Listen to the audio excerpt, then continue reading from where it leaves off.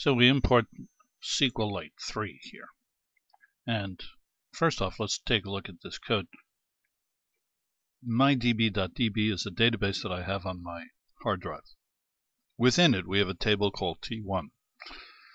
T1 has two fields in it, a field called 1 and a field called 2. I want to print those out from within Python. Give the instructions from Python, pass it over to SQLite, and it does it. And then we see the commands, see the results. So the first thing I do is import Sqlite3. And I say Sqlite3 connect to my database, mydb.db, and assign that to con. Okay, I'll do that.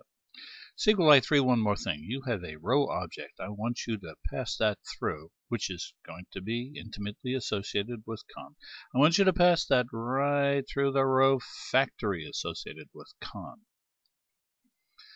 As con has a connection to that database, I want the row structure, the row object going right through the row factory. What does the row factory do?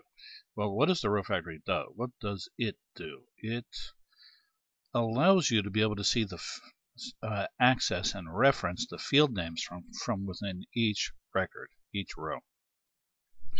Okie dokie, that sounds good. Con, do me a favor, execute something. What do you want me to execute? Select star from T1. It grabs all the records and assigns it to cur. Cur is now also associated with con. Wow.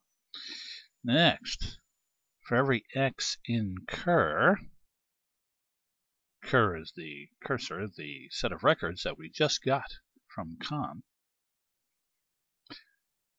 For every X in cur, do the following. I should print out something. What do you want me to print out? Well, you know that guy that X is pointing to? Yes. Specifically the field called 1? Yes, print that out. And also the tab character. Tab right after that. Oh, and you know that guy X, the guy he's pointing to? Yes. That record? Yeah. You know, there's another field there called 2. Do you see that? Yeah, I see that. Print that out too. And that's it. And he prints them all out for every X in the cursor, the set of records. Wow. That's it. Well, let's save this. File. Save. And now let's run this. Run the module. And bingo, there it is. Hi, tab 10. Bye, tab 10. Oh, look how they line up so nice and neat now. That's amazing. And that's all I have to say for now. This is George Boole. Bye-bye.